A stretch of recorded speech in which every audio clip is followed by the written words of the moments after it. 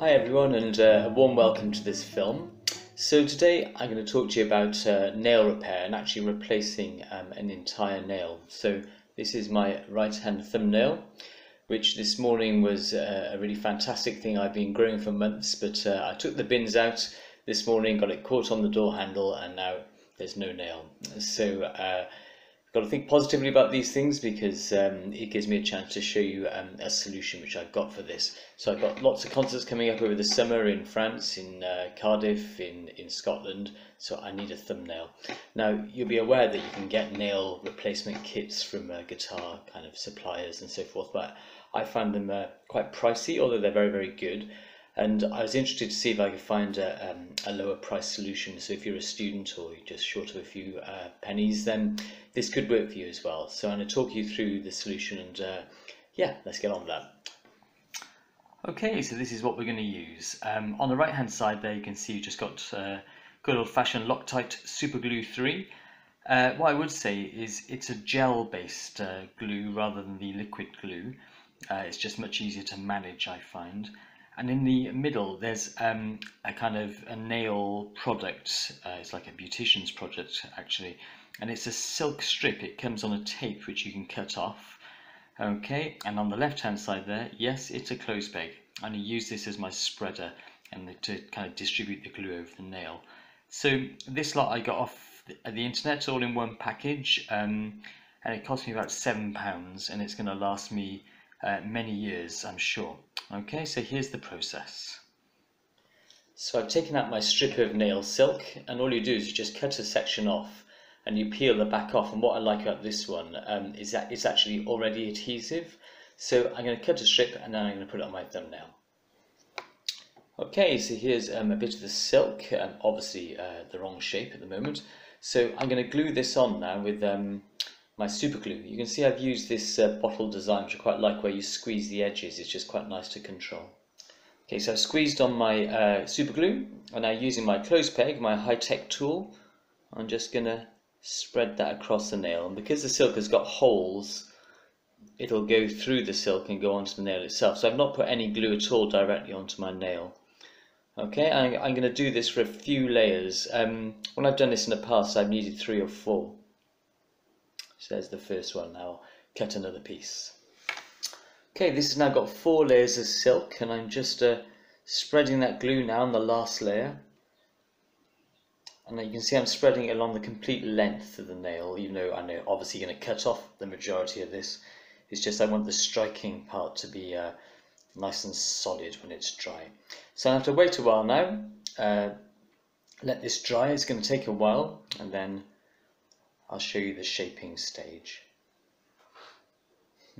Okay, so here we are 10-15 minutes later. You can see it's kind of very rigid now, the glue's dried. So just with a pair of regular scissors, I'm just going to trim away the worst of the excess now.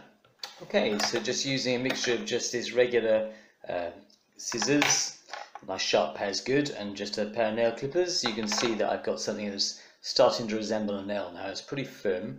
I think I want it to be a bit firmer, so I'm going to apply a touch more glue, put another layer on, then let that dry, then I'll start filing. And I've got the squeezy bottle of the glue. It goes.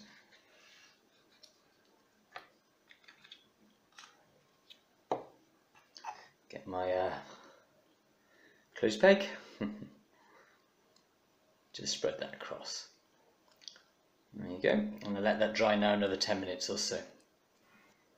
Put a bit underneath as well, I think, just to fit at both sides. You can see I put the silk a long way back onto the nail. You need to get a good surface area for it to glue to, otherwise it'll be too floppy. So do go right back onto the natural nail. Okay, so you can see now it's been another 10 minutes or so at the stage where I can actually clip this, the nail clipper, like so. You can hear, making the clicking sound, which tells me it is cutting against something quite solid like a nail. So I'm just going to trim off a touch more. Then I'm going to start using file, then obviously paper, then eventually shine it up. So this pen knife has got a fairly coarse file in it. So I'll just work away at the edges, start shaping the nail now. Hope you can see that.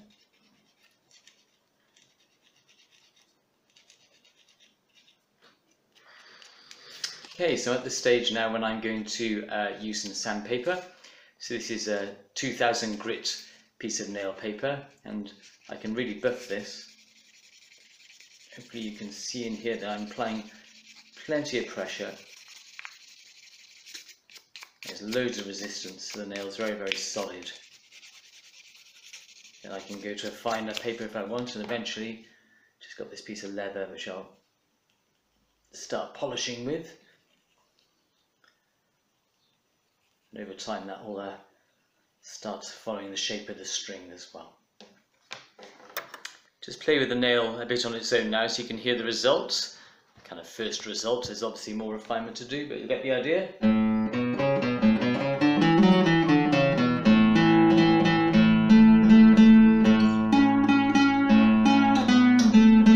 So do a rest stroke.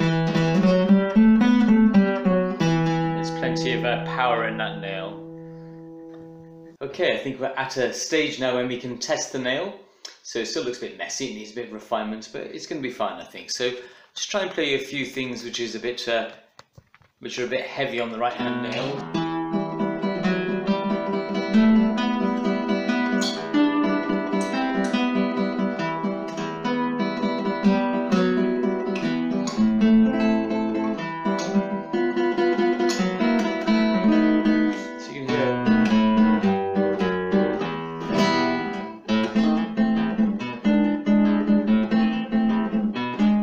Plenty of power there in the thumb. Just needs a bit more polishing just to get my face in the picture. Just needs a bit more polishing just to get the refinement of the tone. But that'll last a good few weeks, and I find it a really, really good solution whilst the nail grows back. Hope that's been useful to you. Please do like, subscribe and share, and hopefully see you at some concerts or gigs in the future. Have a good day. Thanks. Bye.